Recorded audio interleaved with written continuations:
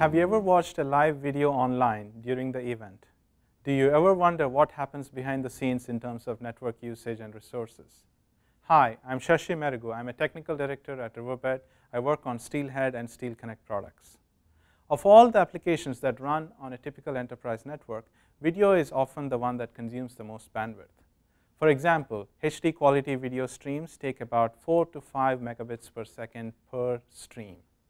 If you are responsible for the network bill, imagine the surge in the bandwidth used during popular events such as March Madness.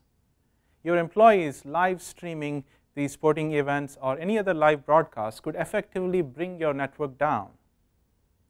Throttling the bandwidth used or putting a cap on the bandwidth used for videos is a typical solution that's implemented, but it comes at the cost of degraded end user experience, especially for video streams that are critical for your business, such as a corporate broadcast from your CEO to all the employees. Buffering delays, dropped frames, or unsynchronized audio and video could lead your employees to just tune out and turn off completely. Simply upgrading your network circuits to a higher bandwidth is not always a solution. There's a better way to do that. Let me explain how Riverbed solution can not only save your network bandwidth costs, but also ensure high quality end user experience. But before that, let's look at the different types of video that you find on the enterprise networks. There are two major classes, the live video streams and the on-demand video streams. And both can be found in a corporate environment as well as in recreational use. What makes this live video streams unique and challenging is that the data is transferred on the network as soon as it is produced in real time.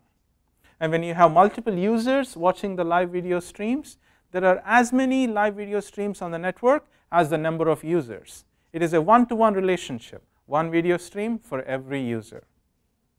What we have done here at Riverbed is a unique solution on video stream splitting.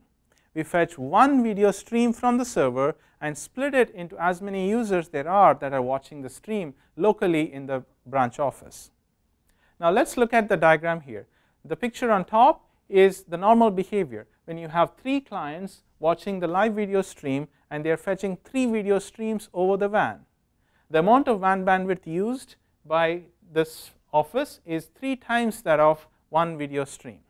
Now when you deploy a Steelhead, the Steelhead with its video intelligence can identify that these 3 clients are watching the same video at the same time. And we fetch one video stream from the server and split that stream and serve to these 3 users. The amount of WAN bandwidth used here is equivalent to that of one stream as opposed to 3 streams here.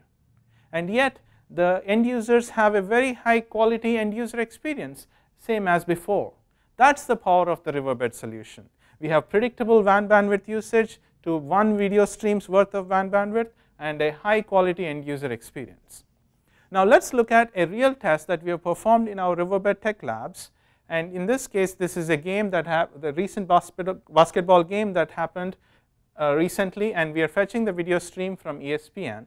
We have 3 clients going, and each of them is fetching a HD quality video stream at 4 megabits per second.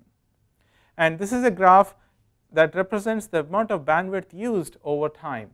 The dark blue shaded area is the WAN bandwidth.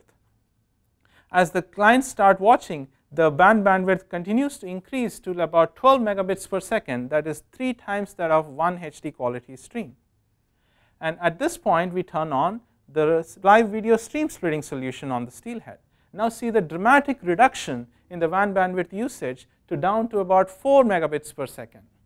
The light blue shaded area of 8 megabits per second is something that we have not transferred on the WAN, but is served locally on the LAN after splitting the stream.